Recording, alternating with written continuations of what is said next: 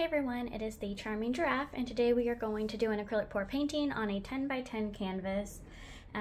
Today's painting will be the angel wing pour. I've never done this before, but surprisingly this time I did do a little bit of research.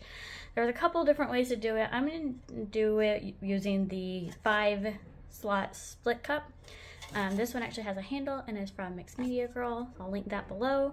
There is paint in there, but it's all dried, so I'm not worried about it. The setup will be the Malibu sky for the background, so I'm going to coat that. I'll speed you up or skip over that part of this process. And then the angel wings will be the gold and the white combined in the split cup. So what I'll do is I'll actually fill this up first and then do the background, and then we'll come back and do the pour. So just so you can see how I'm going to fill the split cup up. And I think just to extend my Malibu sky, I'm going to pour some white in here and shake it up really well so it's all one color. So it will actually be lighter than the normal Malibu sky, but I just don't want to run out of paint. Okay, so we're back and I've transferred it to the 16-ounce cup. And so I'm going to fill up these middle 3 compartments, not all the way because again we're doing a small one, but with all the same color here, the same background color. And because the camera is in the way, I'm just going to kind of guess how much I'm putting in here. Also, if I put too much in the cup, I can always use it for leftover paint pour. I've got a couple of those cups in the making. Okay, we're going to call that good. And then we're going to pour white and gold in here.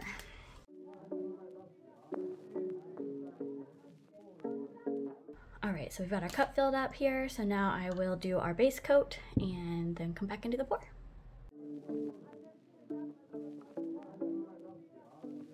Right, so we are back. We've got our cup and our painting.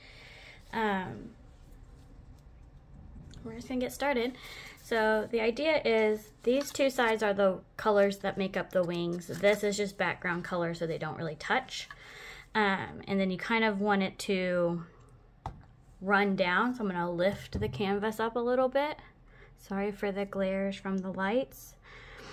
And then just kind of start here, and I think it's just kind of like a straight pour. We'll find out if that works. I'm going to wiggle it a little bit to get like that feathery design. I can't really see what's happening under my hand, so I could be running a lot of paint right off the canvas, like where my hand is.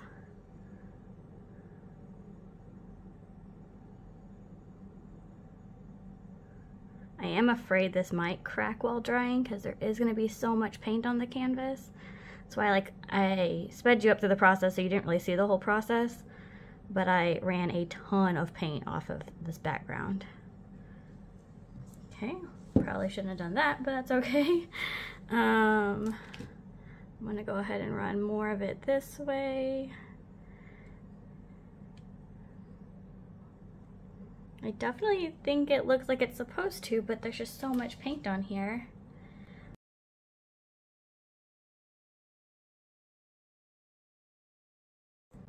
I'm gonna take a stick here and see if I can do something with this blue.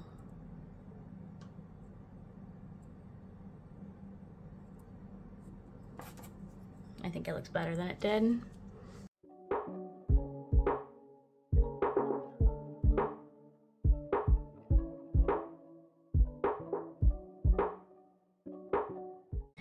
I think what I'm gonna do is let it dry, knowing that it might crack, and go from there. All right, here's a close-up. Here is the wings. We've got some really cool cells coming in through that white from that gold. Here's this part that I'm not really sure about, but I think it looks better than it did, so I'm happy with what I did there. And here's the other wing. Yeah. And then, thank you for watching. Don't forget to subscribe, like, and share, and do what makes you happy.